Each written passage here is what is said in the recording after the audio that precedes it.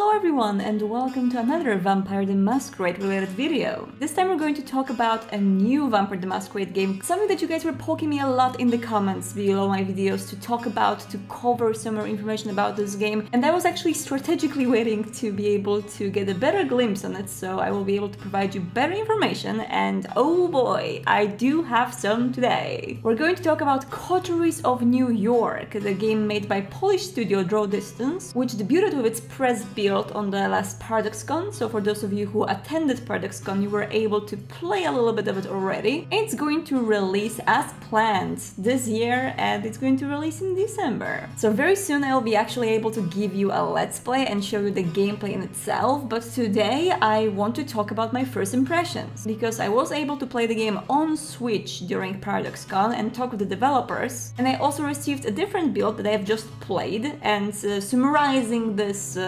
impressions and information from both of these builds and the conversation, here I am to talk with you about the COTERIES of New York.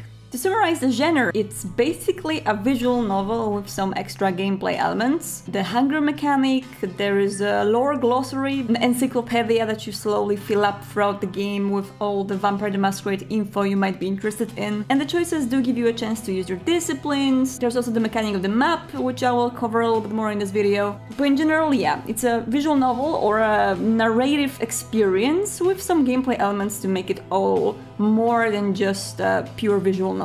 So to say it simpler for those of you who are not familiar with the visual novel genre, it is the game of choice. You are met with different circumstances and with different events, and you react to them accordingly, getting a chance to react in one of the few different ways, and in the end you receive different outcomes. There was actually a visual novel based on Vampire the Masquerade world before. It was called We Eat Blood and All Our Friends Are Dead. There is one video of this game on my channel before. I think it actually got deleted from Steam recently too. But anyway, the difference in between these two games is pretty big. The previous game was very much looking and feeling more like a mobile game, and the style of writing was a lot more abstract, a lot more, let's say, artistic, metaphorical. There was a lot less meat when it comes to lore, and a lot less meat that maybe usual players of Vampire the Masquerade or people who came from Bloodlines would expect. And the game was more of an impression of being a vampire based on the text conversation in between different people. It was interesting, certainly, but it was very much different.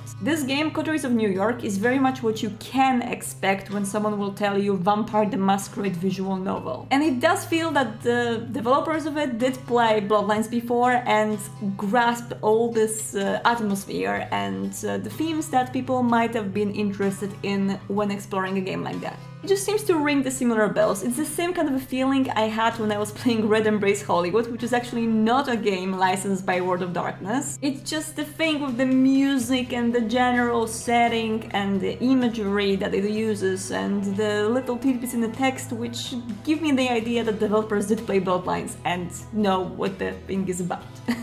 Now, what is the twist? So the twist about COTERIES of New York is that you are to form a coterie. And a coterie is the cultural thing in the world of vampires where you find vampires that think alike. They might be of different clans, they sometimes, in very rare cases, maybe even of different alignments, not exactly all belonging to the same faction. And you work together, supporting each other's causes and doing your best to help each other out. It's basically like a social network of friends in the world of darkness that obviously has to be not so beautiful and great as the social links of friends usually are. There's a lot of more darkness to it, there's a lot more mistrust and very weird ways of getting to know each other initially. But in general, yeah, it's about forming this little circle of friends around you, circle of blood-sucking evil friends, but friends nonetheless. The game does take place in New York, and it seems to be very much on point when it comes to trying to give you the glimpse of the setting. You have the names of the streets, the districts, you have the map of New York that is being given to you, on which you more or less move around. I do feel that there are actually little hints to the general Vampire the Masquerade New York lore in it as well. Anyway, I do believe a little bit that it's a missed opportunity, because it is a game made by a European studio, a Polish studio, video, and I think that after so many different games and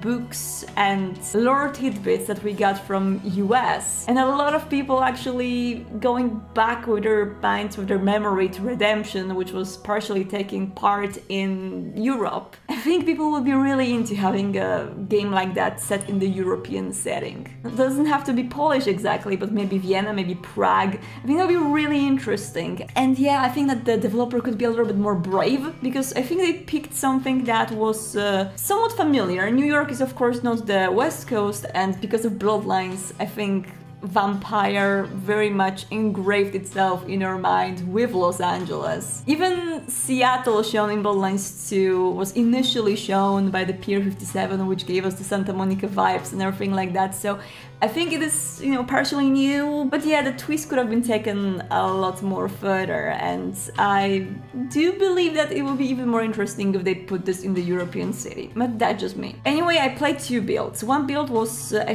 think, taking part from the very beginning of the game, which is At Your Embrace, and you are able to be embraced as one of the 3 clans that I've seen available. So I believe that in the first build I was able to only play as Ventru, so I continued this tradition, and in the second build I also played as Ventru, but you can also play as Bruja and Toreador, and depending on which clan you choose, you do have a different beginning. When I played as Ventru in the initial build, which showed me the very beginning of the game, I remember starting in the big corporative facility.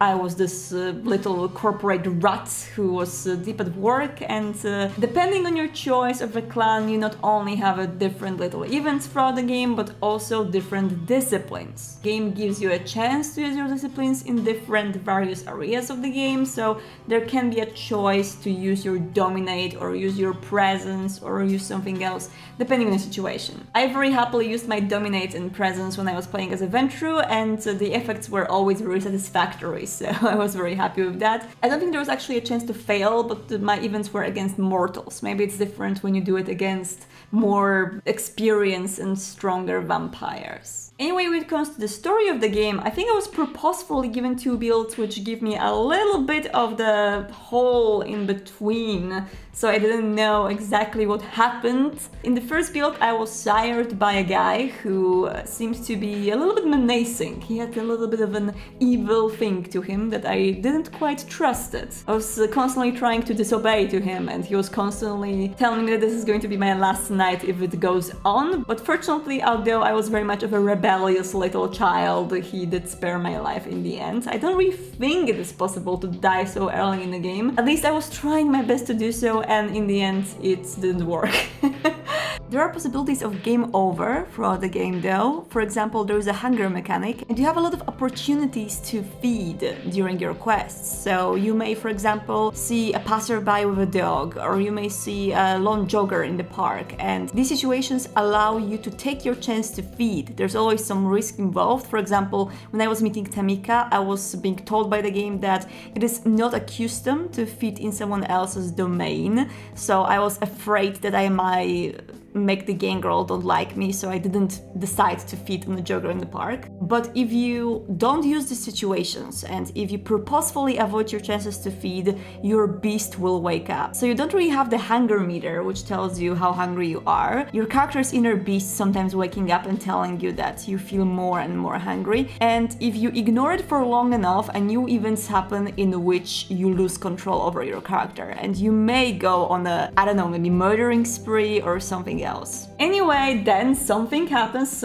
because I didn't play until the end of the first build, and the second build starts with me being already under the protection of the Toreador called Sophie. She's a very enticing character. She tells you a lot of things about the different clans and about the world of darkness, and it seems like she tries to play the role of your sire. So something happens here. I think she takes you under her protection, she adopts you. Anyway, it's Sophie who tells you that you are bound to find yourself a coterie, and it will be easier for you to go for the world of darkness, especially as the young, unexperienced vampire, if you form one. And she gives you a list of names and interesting young kindred individuals that you may reach out to and help them out to actually start your own coterie. And how does it work? Well, very basically, you go around the city, you visit different potential members of the coterie, and you're like, hey, you wanna be friends with me? The game actually even makes fun of this thing. When you meet Tamika, who is the gang girl, a very attractive gang girl, she's like, yep, it's, you know, it's pretty corny what you're doing here. But of course, it doesn't work this way. You cannot just tell them, hey, you wanna be friends, and then you become friends forever. You need to go for some shit together. So in the end, it is the game about favors. You giving favors to your fellow potential coterie members and trying to win them back, while also discovering the political situation and the general situation of the city. And the situation is interesting, let me just tell you that. We have Prince Panhard, a female prince who seems to be extremely modern, very lenient, let's say. I mean, not only is she accepting Finnbloods in her domain, but also something that's shocked me, you know, an old school Camarilla person, she has a Finnblood primogen. I know. I've met him once in the game so far, and he already said that apparently his position in the council is very much at risk, and I don't doubt it because everyone will want him out in any normal domain. But there's another thing that made my old Camarilla soul tremble in fear. This Finnblood primogen, he is a cleaver. A cleaver is the predator type of the Vampire the Masquerade version 5. We have predator types right now, by the way, so vampires usually pick the ways in which they feed and they stick to them. So you have sirens who feed during sex, you have alley cats who feed in the dark alleys, usually just snatching humans and drinking and running away. And you have many more types, but you also have cleavers. And cleavers are probably the most hated, usually, most despised predators in the Camarilla in general, and very often there are Finnbloods. So cleavers are vampires who still try to maintain their daily lives, their regular lives with their family. And from what I've gathered from the build I got so far, Finnblood primogen is still living with his heckin' family, and you have to actually be very careful when you approach his house with your friend Masquerade, by the way, because you can wake them up, and he just... why? Just don't do that. This is... no. I'm telling you, if I was the prince of that domain, just wipe that stuff clean, get them out of my city. But now, for real, I think it's a very interesting concept, and I like the fact how much the game is taking a lot of things from V5. It seems to be very much based on the new setting. There's a lot of things that indicate that. The existence of Finnbloods, the existence of Finnblood primogen, of course, and some little additional things. For example, the potential coterie member from the clan Nosferatu, D'Angelo. He doesn't look very monstrous. He actually looks like a crooked bum, and he's actually one of the most fun members, I would say. One of the most fun characters I've met. I really enjoy him. When it comes to other coterie members, I've also met the gang girl Tamika, who seemed to be very independent and very attractive as well. I really hope there are romance options in this game. I haven't asked actually, but I really hope they added the options to romance or coterie members. And damn, I don't want to romance that Nosferatu, can I do that?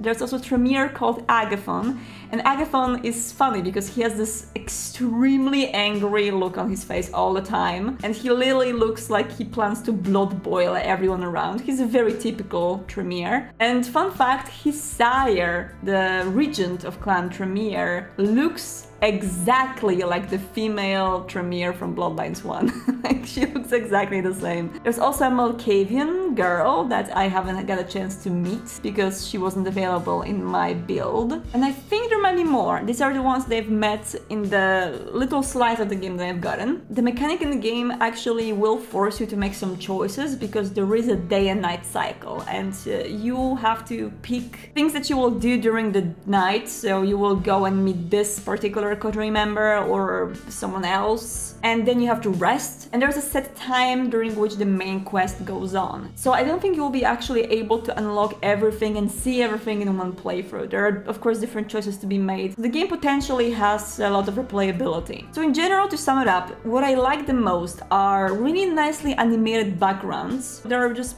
painted backgrounds, but they have those little animations on them which make them come to life, which is actually pretty nice. The music, although in my build it was very repetitive, I really hope there's more. But the little music that I heard has a lot of a Bloodlines vibe to it, so I really enjoy that. And the fact that the game is based on V5 and has a lot of these new concepts to Vampire the Masquerade, and I really like the way the system is going, personally. So I hope to see more of that in the final game. Anyway, I will be doing the Let's Play of that, of course, on this channel, so you guys will be able to see it fully after the release. And yeah, I hope my information dump was excessive enough for you guys to know more now about Coteries of New York. Thank you so much as for now, and I will see you in the Let's Play, and I will see you in other videos. But in the meantime, don't get lost in the night.